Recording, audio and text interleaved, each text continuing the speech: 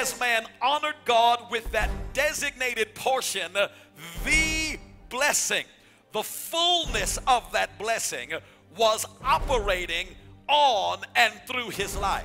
We looked at and we traced this designated portion, and we saw that it was connected to the blessing. When man honored God with it, the blessing continued to operate. When man violated it, the curse went into operation. And we qualified the fact that the curse is not something God does. The curse is the absence of God's presence.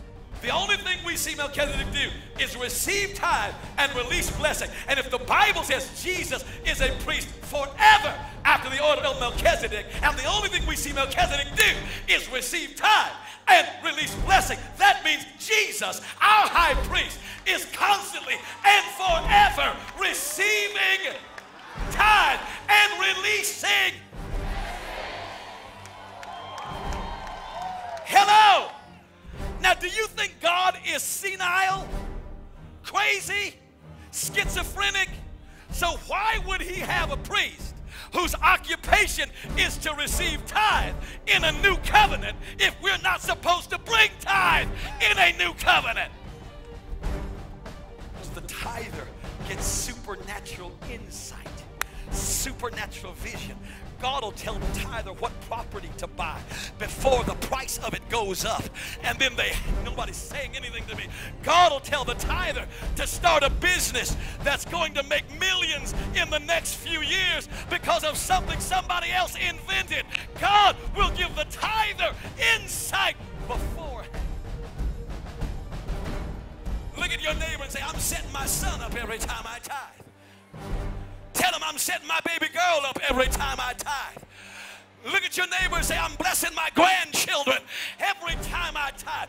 Look at your neighbor and say, my great-great-grandchildren will be blessed because I help. Somebody touch your neighbor and say, Mama, stop worrying about your child. He's going to be okay. Stop worrying about your baby girl. God's going to snatch her out of it. Stop fretting about your grandchildren.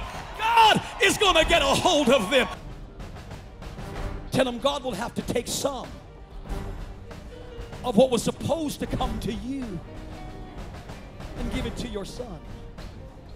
Give it to your daughter. Look at your neighbor and say, this is how you break generational curses.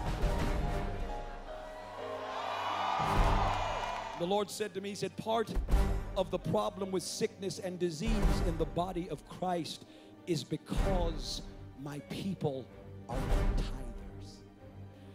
You want to know how to Ebola-proof your house? You want to understand how to get into a dimension where sickness and disease does not have the legal right to operate? Listen to me.